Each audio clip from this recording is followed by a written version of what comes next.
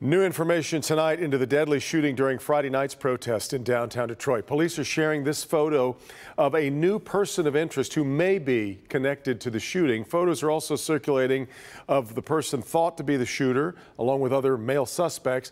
Police say the shooter is on the left here and is between the ages of 17 and 20, wearing a dark hoodie, yellow pants, and a surgical mask.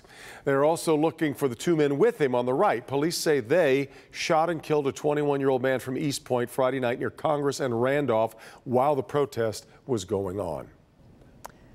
The treasurer of a parent-teacher organization in Grosse Pointe Public Schools is facing embezzlement charges.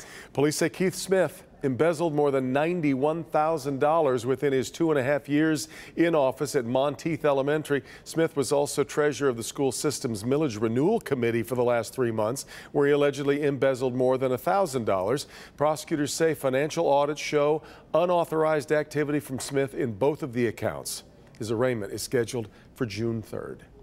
Great news today for anyone with bottles and cans piling up at home. Bottle returns can resume on June 15th.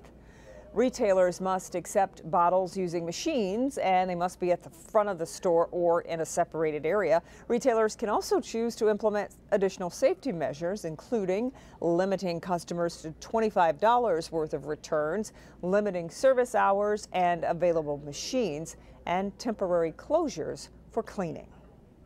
Stay with us. Bernie's up next with sports, but first let's see what's coming up on The Tonight Show. Hi, Jimmy. Hi, Devin. Hi, Kimberly. Hi, everyone in Detroit. We have an all-new Tonight Show tonight with CNN anchor Don Lemon, NAACP President Derek Johnson, and educator Jane Elliott. All new Tonight Show right after you guys.